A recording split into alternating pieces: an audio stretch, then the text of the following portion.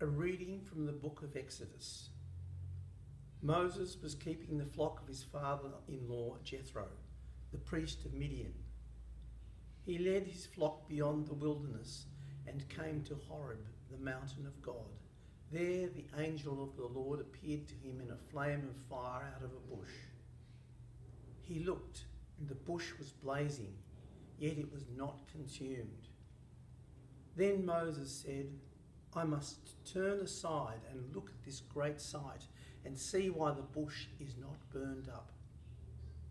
When the Lord saw that he had turned aside to see, God called to him out of the bush, Moses, Moses. And he said, Here I am. Then he said, Come no closer. Remove the sandals from your feet, for the place on which you are standing is holy ground. He said further, I am the God of your father, the God of Abraham, the God of Isaac, and the God of Jacob. And Moses hid his face, for he was afraid to look at God. Then the Lord said, I have observed the misery of my people who are in Egypt. I have heard their cry on account of their taskmasters. Indeed, I know their sufferings, and I have come down to deliver them from the Egyptians, and to bring them up out of that land to a good and broad land, a land flowing with milk and honey, to the country of the Canaanites, the Hittites, the Amorites, the Perizzites, the Hivites, and the Jebusites. The cry of the Israelites has now come to me. I have also seen how the Egyptians oppress them. So come, I will send you to Pharaoh to bring my people, the Israelites, out of Egypt. But Moses said to God, Who am I that I should go to Pharaoh and bring the Israelites out of Egypt? He said, I will be with you, and this shall be the sign for you that it is I who sent you.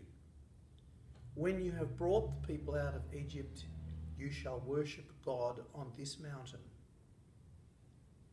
But Moses said to God, If I come to the Israelites and say to them, The God of your ancestors has sent me to you, and they ask me, What is his name? What shall I say to them? God said to Moses, I am who I am. He said further, Thus you shall say to the Israelites, I am has sent me to you. God also said to Moses, Thus you shall say to the Israelites, The Lord, the God of your ancestors, the God of Abraham, the God of Isaac, and the God of Jacob has sent me to you. This is my name forever, and this my title for all generations. Hear the word of the Lord. Thanks be to God.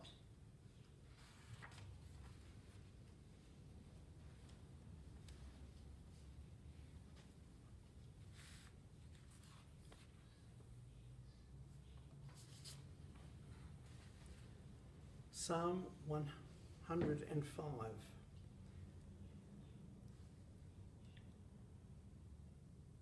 Oh, give thanks to the Lord and call upon his name. Tell among the peoples what things he has done. Sing to him, oh, sing praises. And be telling of all his marvellous works. Exult in his holy name. And let those that seek the Lord be joyful in heart. Seek the Lord and his strength. O seek his face continually. Call to mind what wonders he has done. His marvellous acts and the judgments of his mouth. O seed of Abraham his servant.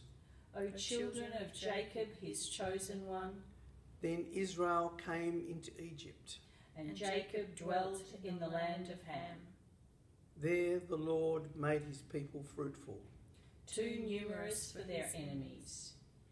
Whose hearts he turned to hate his people. And to deal deceitfully with his servants. Then he sent Moses his servant. And Aaron, whom he had chosen.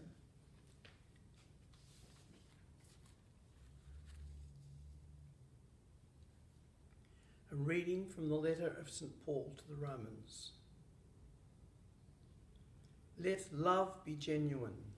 Hate what is evil. Hold fast to what is good. Love one another with mutual affection. Outdo one another in showing honour. Do not lag in zeal. Be ardent in spirit. Serve the Lord. Rejoice in hope. Be patient in suffering. Persevere in prayer. Contribute to the needs of the saints. Extend hospitality to strangers. Bless those who persecute you. Bless and do not curse them. Rejoice with those who rejoice. Weep with those who weep. Live in harmony with one another. Do not be haughty, but associate with the lowly. Do not claim to be wiser than you are. Do not repay anyone evil for evil, but take thought for what is noble in the sight of all. If it is possible, so far as it depends on you, live peaceably with all. Beloved, never avenge yourselves, but leave room for the wrath of God. For it is written, "Vengeance is mine, I will repay," says the Lord. No, if your enemies are hungry, feed them. If they are thirsty, give them something to drink. For by doing this you will heap burning coals on their heads. Do not be overcome by evil, but overcome evil with good. Hear the word of the Lord. Thanks be to God. Turn it on. Thanks, Ken. I'm going to do the gospel now. A reading from the Holy Gospel according to St. Matthew, chapter 16, beginning at verse 21. Glory to you, Lord Jesus Christ. From that time on, Jesus began to show his disciples that he must go to Jerusalem and undergo great suffering at the hands of the elders and the chief priests and scribes, and be killed, and on the third day be raised. And he took Peter aside and began to rebuke him, saying, God forbid it, Lord, that this must ever happen to you. But he turned aside and said to Peter, Get behind me, Satan. You are a stumbling block to me, for you are setting your mind not on divine things, but on human things. Then Jesus told his disciples, If any want to become my followers, let them deny themselves and take up their cross and follow me. For those who want to save their life will lose it, and those who lose their life for my sake will find it. For what will it profit them if they gain the whole world but forfeit their life? Or what will they give in return for their life? For the Son of Man is to come with his angels in the glory of his Father, and then he will repay everyone who has for what has been done. Truly I tell you, there are some standing here who will not taste death before they see the Son of Man coming in his kingdom.